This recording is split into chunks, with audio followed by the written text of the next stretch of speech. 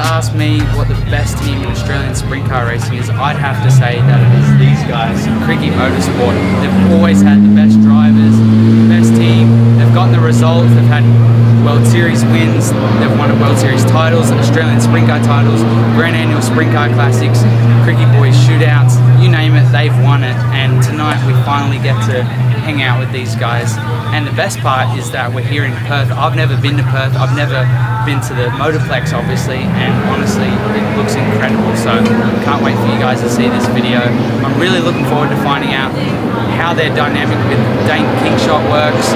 Because of COVID, Kerry Madsen was in the car and he's no longer, right now he's not driving it. So they got Dayne Kingshott, developed with him over the last couple of years. So it'll be interesting to see how they work together. And obviously they've got a tough field tonight. They've got Jason Kendrick, they've got Jock Goodyear in the Monty car, they've got Robbie Farr here, Ian Madsen, Callum Williamson. There's so many good cars that I haven't even mentioned that are in contention for winning. So should be a good night.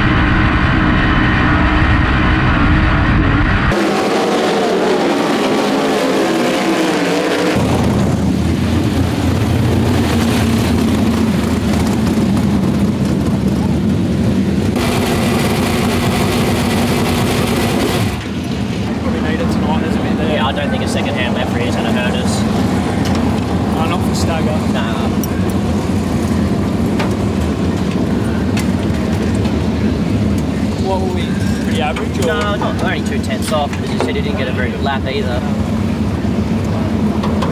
It's like top mid, right? It's just stagger. Stagger, yeah.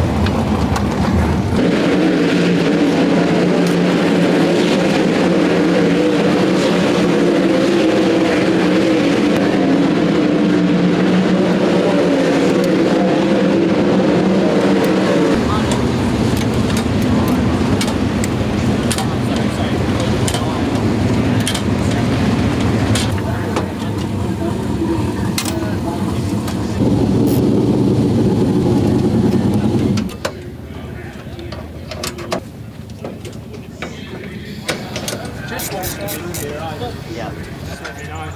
It's got that look about it, like it might not be anything, but if someone cuts a lap through there before us, They're probably not gonna, but just have a look. I don't know, if you're feeling confident, just cut one lap there, one lap on top. You know it's worked for you before, so.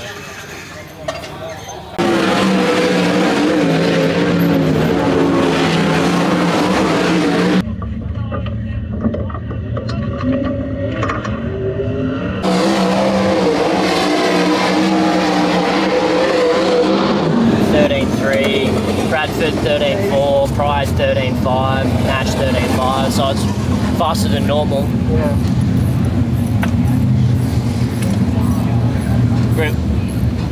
I just freed you up a little bit more than normal too, so it should be freed you up more than normal too, so if you push your wing forward a little bit, you should be fine.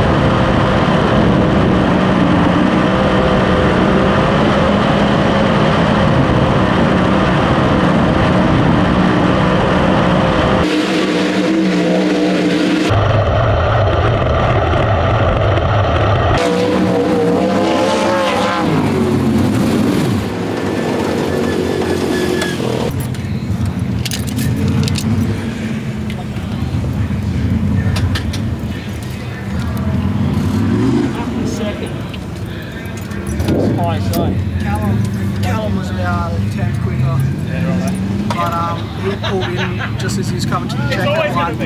Engine died getting the adrenaline.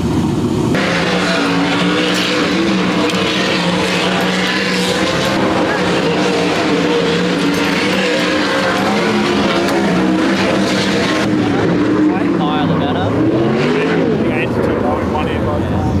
You look like the more you're in it, the better you were. Like, it's just like, it's got that crumbly feel, like, yeah. It looked like, I watched Callum's lap and he looked like he got held up in one heater, but it was obviously pretty quick. yeah, he was just up in it, you know. Even this end, like there's a, like it looks crumbly that end, but this end like it actually looks like a bit of a cushion there. I feel like if you carry it off a full though, it's too far around. Like if you get, because it doesn't, like, I'm not wheel spinning getting off the cushion. Like it's still in the track. If you can like check the cushion a little bit off the corner and straight line it, but It was a little tight to do that. no, it was good. I just missed it a little bit. I went far off. It's a lot different than how we usually qualify. It's a shit spot to start. Heat race for me.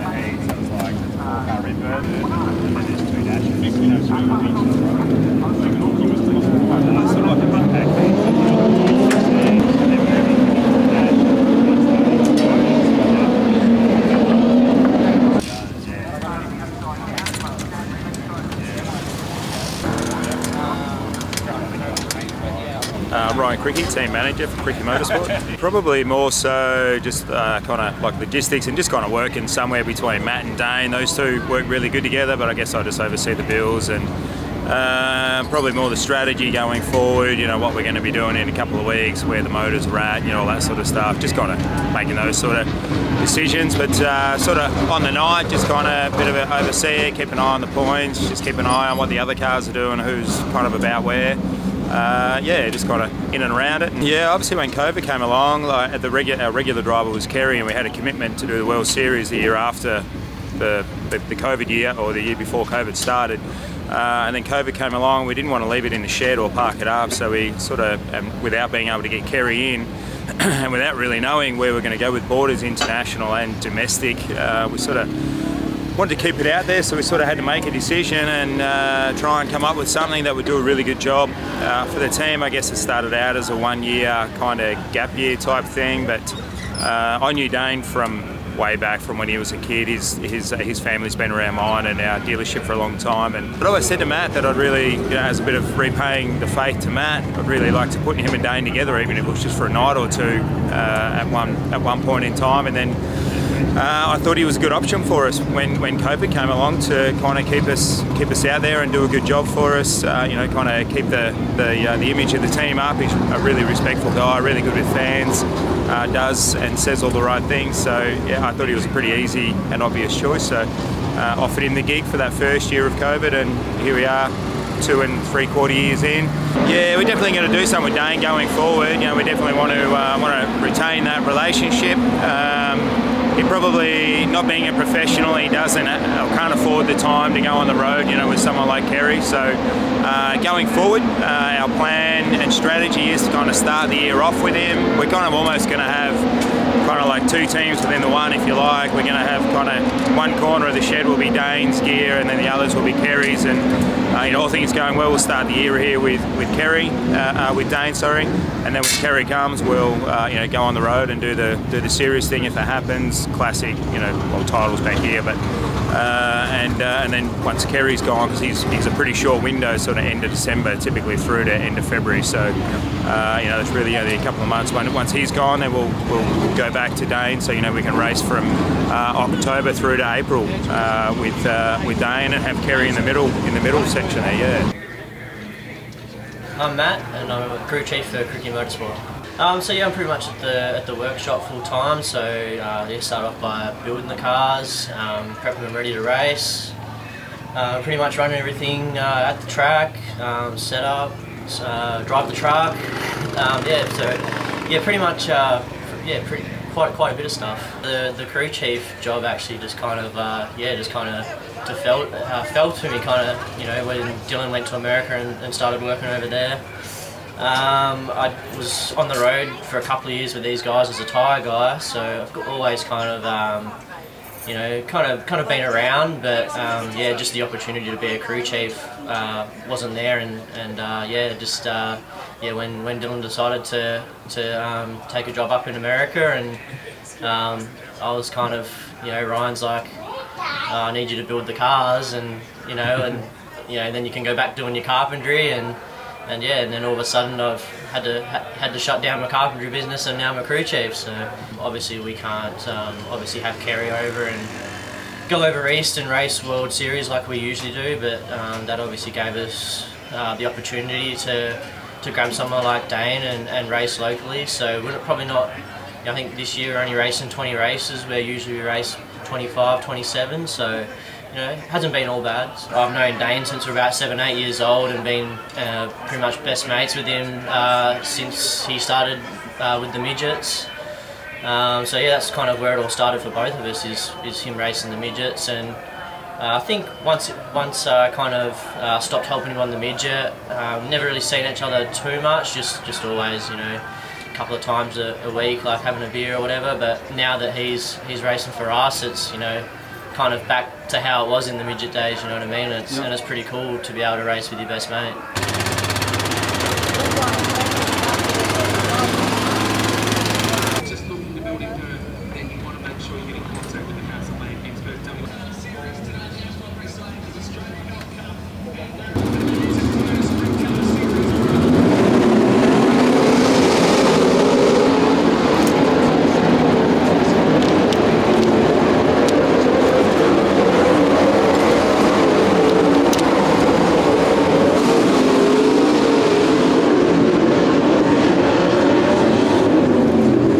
was almost better than the top. Because who was on the pole? Bradford was second, and Kendrick was fourth, and the guys on the bottom had way better start than what them two did.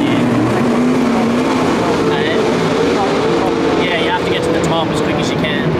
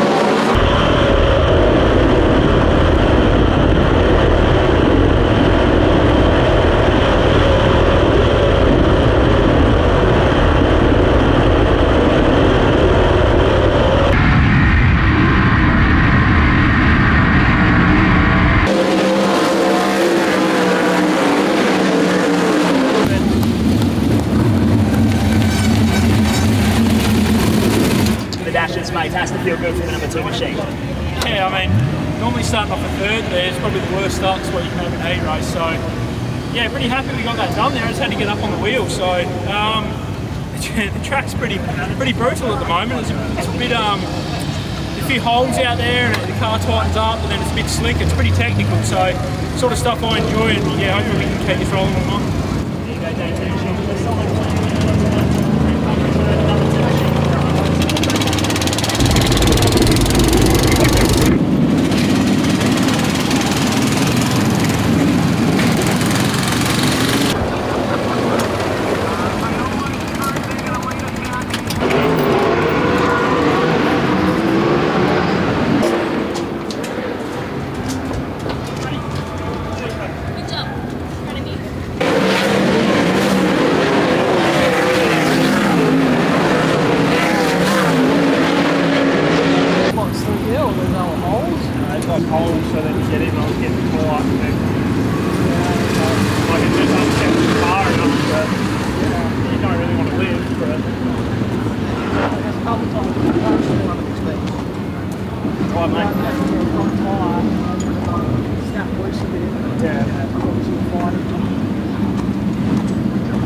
Yeah, not a bad start.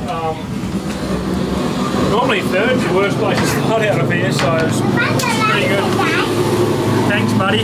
Yeah, normally third's pretty tough to get off the line there, so lucky there was a bit of grip down the bottom tonight. Not normally it's pretty slick just to a cushion, so that definitely helped us out. But you knew you had to go for it early? Yeah, to be honest, I thought they were going to pull the start back, but I've been caught out before here not racing hard enough because I think they're going to pull the start back, so I just went for it anyway. And yeah.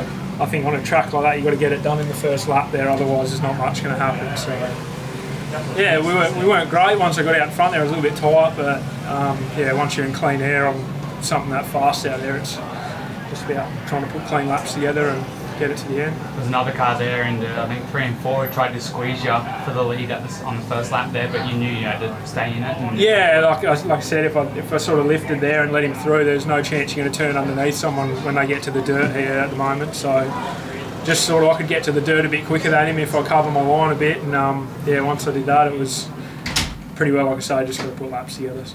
You'll talk with the guys about making changes. Have you got something in mind that you want already? It's just all about watching the track here at the moment. It changes that fast here lately, so we don't really know what we're up against until 5 minutes before we roll out. So we I think I can imagine we'll free up a little bit. If it stays in like this, it may slow down though. So we'll just keep an eye on lap times and go check it. A couple of races before we're out and make some calls. Yeah, that's exactly what you had to do.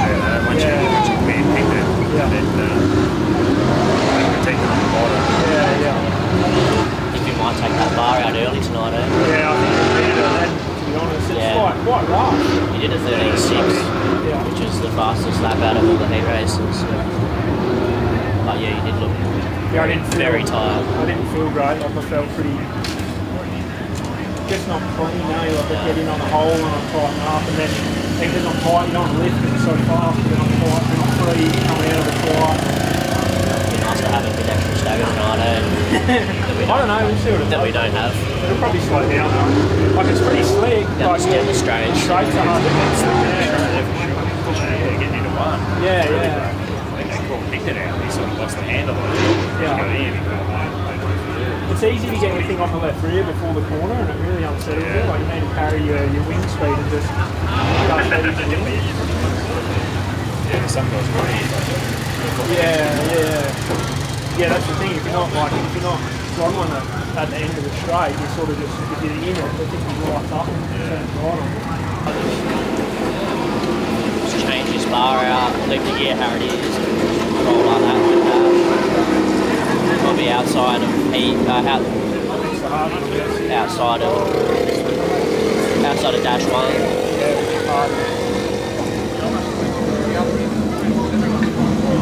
Yeah, he's coming up here. There you go, Cam. Hopefully the bottom wheels out a bit before it started to dash up. Yeah. Actually looked like when I rolled around the bottom at the end of that, it looked like it was really coming back in. Seen anyone run down there? Or, I wouldn't be surprised they had that water standing on it. It's too fast around the top of the bottom. If you're doing 13.6s around the top, it's way too fast for the bottom yet. But if it slows down a little bit.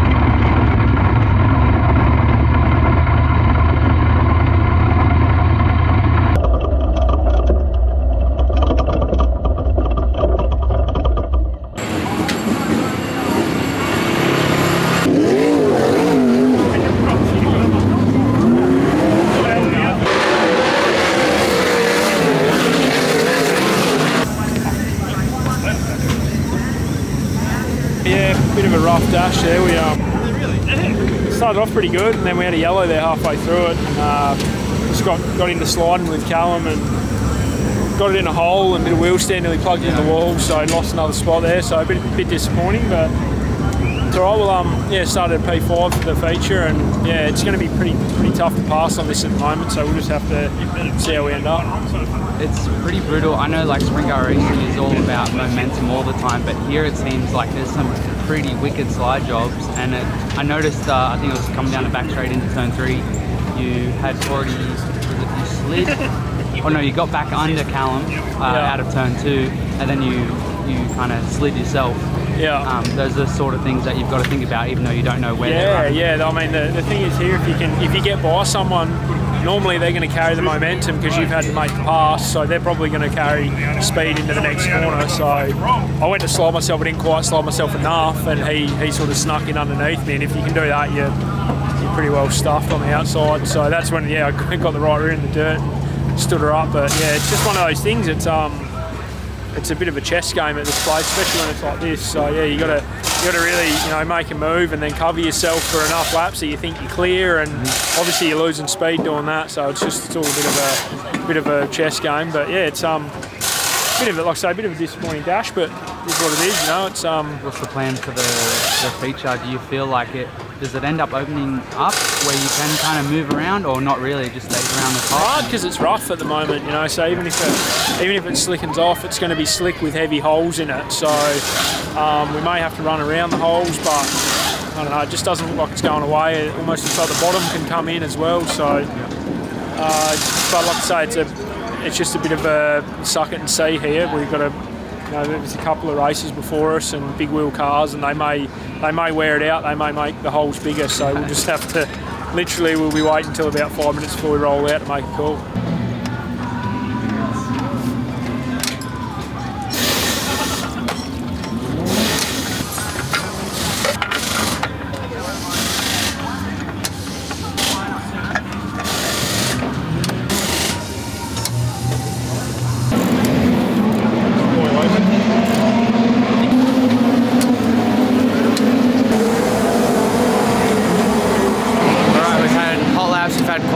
We've had the heat race, which Dayne won his heat race. We had the A dash, so they've got an A dash and a B dash. It's not a dash for the A main, a dash for the B main. What it is basically inside row and outside row. Dayne was leading early on in the A dash, so if he had won now, he would have started from pole for the feature. But he ended up falling back to 3rd after a battle, really good battle with Callum Williamson. So he finished 3rd, so he's out of 5. So he's in with the shot, but right now the track is so fast around the top and a little bit choppy that you really kind of need someone to make a mistake. It's going to be interesting to see a long feature race to see if they get caught in traffic and how guys move around. Sprint car racing is always about momentum and keeping your momentum up all the time, so you're seeing some pretty killer slide jobs out there right now. And with the cushion being a little bit choppy, and unsettling the cars a bit, they're actually moving around a fair bit, and it's mixing up the order a bit. So going to be a really exciting feature race. The guys are making some changes right now. They're sorting out their tyres and chatting about what they're going to do. So yeah, stick around.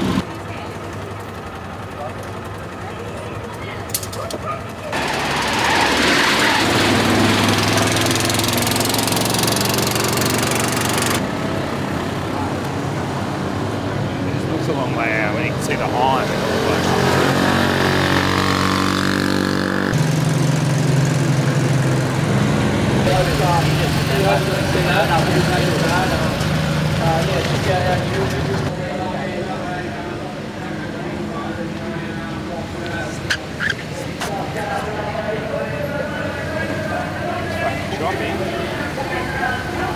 What you see is what you get.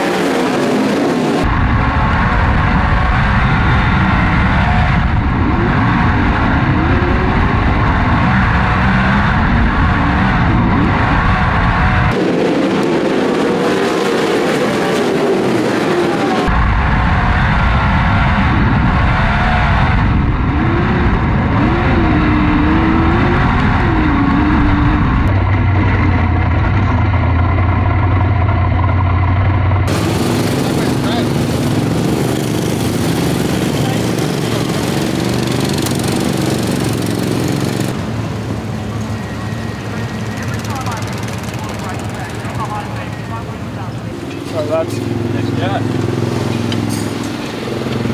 You reckon?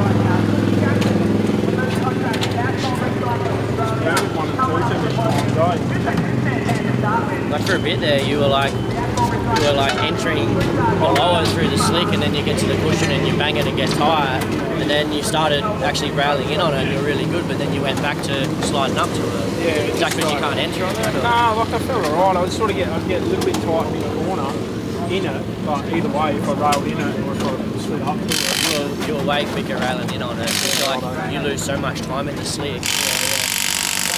Like you watch Callum every fucking lap, just in on it.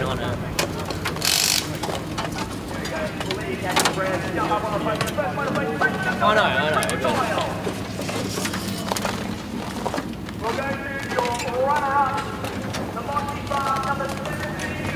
I thought we were better than I thought we fucking Yeah, I just not saying the 40's like no, I know what you mean. Yeah. completely bad, but like I just don't think you could have been much tighter because of Kirky so much 3 and 4. Yeah, I wouldn't want to be tighter. at one stage there, it looked like you were going to get to second. I thought, even after that stoppage, it would be better than 17. I think Coyle was going to drive past, like, with enough laps, it was tripping to the lead. Coyle on the bottom. Yeah, it's one of those things. I just missed 1 and 2 too many times and it hurt me. Yeah. It was always going to be a momentum thing. Yeah. 1 and 2, instead of maybe at the start, and keep your speed up and keep it up and about. Yeah, 3 and 4 wasn't a drama at all. Like you were looking really good through there.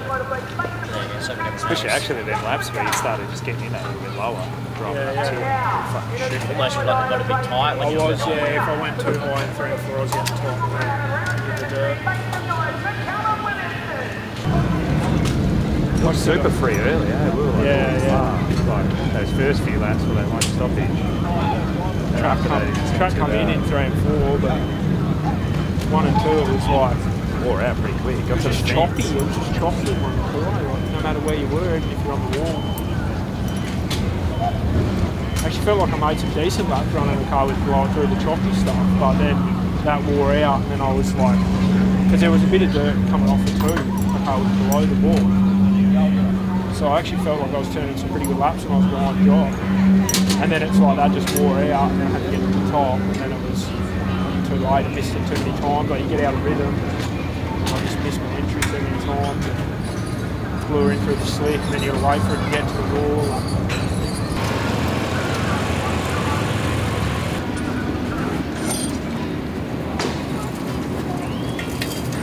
Yeah, I don't know. Just kind of didn't look as settled as the other cars either. Like it's probably where I was running through that choppy shit. Yeah.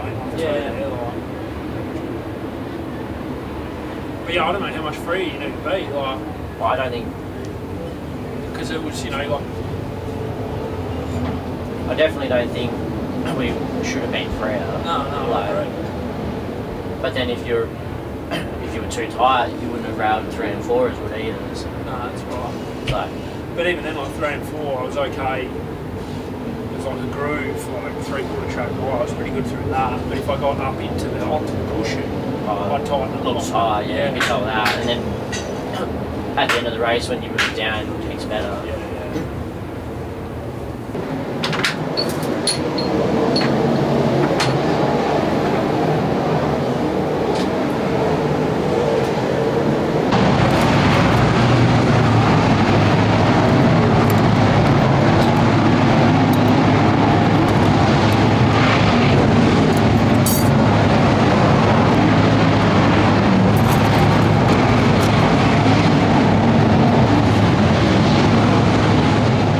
Just wrapped up for the night here at the Perth Motorplex. Honestly, it's pretty overwhelming. Such an awesome night to work with the Krikke team, meet everyone, meet the team, meet the family, meet Dayne, and just kind of follow around and see how they go about their racing. They ran 4th. I really think it was and they do too, it's probably a 2nd place car, but that's racing. It didn't quite work out.